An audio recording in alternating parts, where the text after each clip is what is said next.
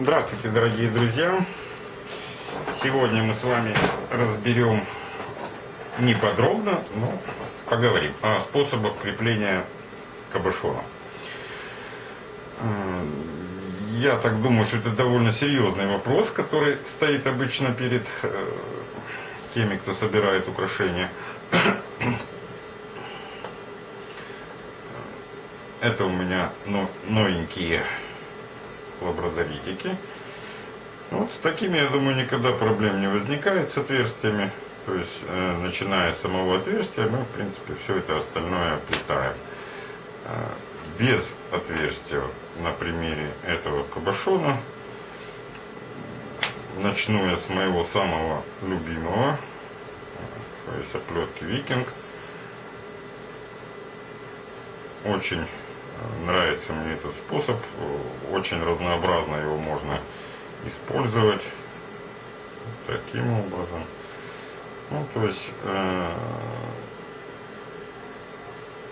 не сказать, что сложно, не сказать, что простой, ну, вполне подходящий для многих случаев, когда можно использовать этот способ. Имеет различные вариации.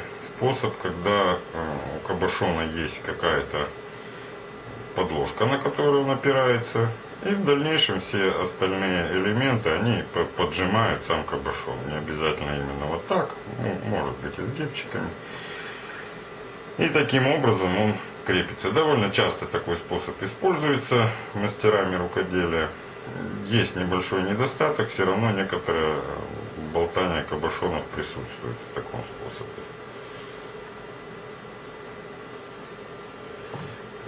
Есть вот такой способ. Переверну, сразу все поймете. Этот мы с вами не рассматривали, но тоже мне он очень нравится. Ну, в основном подходит более-менее крупным кабошонам. Ну, хотя на маленьких я делал тоже, в общем-то, довольно неплох, но требует усилий для обжимания и точности в попадании именно по размерам кабошона и в подборе количества самих проволочек. Очень плотный, крепкий способ крепления. Кабошон вообще практически не болтается, но даже если он и будет шевелиться, он все равно в этом случае никуда не денется. В этих случаях он где-то может и выпадать, если недостаточно поджат со всех сторон. В этом случае держится очень плотно.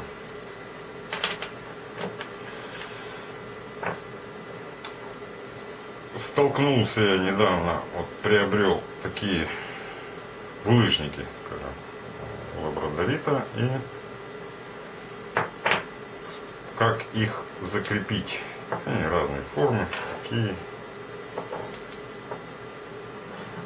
Один способ я уже вам показывал, тоже требует некоторых физических сил, чтобы вот это дело все обжать. Лучше, конечно, уже предварительно делать эту форму, изгиб, а потом уже дальше продолжать. Ну, довольно крепко тоже держит. Сегодня мы разберем что-то наподобие вот этого способа. То есть вот таким образом, да. То есть вот такая оплеточка. Здесь необходимо нам всего две проволочки основные. Берем чуть-чуть шире толщины самого этого булыжничка и начнем оплетать. Можно использовать в помощнике бусины. Я уже показывал как-то вам этот. Просто нанизываете на две основные проволочки. Но, как правило, такие бусины трудно найти. И буквально тут у меня на глаза попалась пробочка. И я соорудил вот такую конструкцию. То есть, я помню, мама у меня, когда на вязальные спицы, она одевала резиночки, пластики. Ну, также пробку можно насадить. Есть бусины такого размера, просто сюда бусины вставить. И плетем. Здесь Так, плетем. Заводим под. Здесь разница в том, что вот сколько виточков здесь сделать, промежуточек. Можно сделать раз. Здесь тоже один раз. Снова под проволочку. Делаем раз. И снова под проволочку. И таким образом не тянем, потому что иначе она у нас уменьшится точно сразу. И таким образом мы продолжаем, уплетаем, потом поджимаем все это хозяйство. Немножко идеально ровно не получится. Получится, если пробку эту держать очень плотно вот так. И потом раздвигать ее. Разница... Вот я вам сейчас покажу. Вот как видите, здесь реже. А здесь уже гуще сами. Вот то, что мы с вами делали, это вот это густое. То есть один виточек. Можно добавлять больше витков. Вот в этих местах. То есть делаем, допустим, 3 витка, снова вниз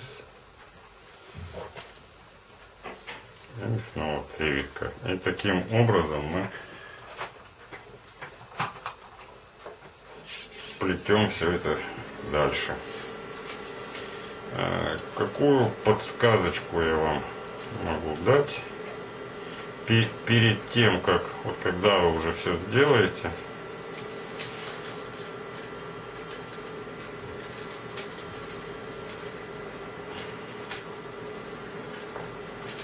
снимаем все эти пробочки, нужную длину набрали,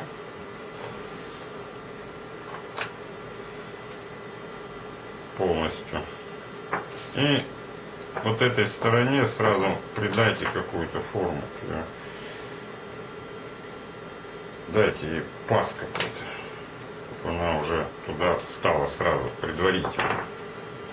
Не натягивайте, там будет сложно, а уже ему делайте пазик, а потом уже обвивайте уже вокруг самого кабошона. Таким образом. Вот, собственно, небольшой такой у нас получился урок, но полезный. Довольно крепко держится. Единственное, если, конечно, меньше, сложнее подтягивать. И ввиду того, что толщина и изгибы не равномерные, не одинаковые, не все идут, он немножко будет, конечно, изгибаться. Вот здесь он тоже подлег. И вот как в этом варианте он тоже немножко его изогнуло. Но я думаю, в этом ничего страшного нет. На этом все. С вами был Анатольевич. Всем пока.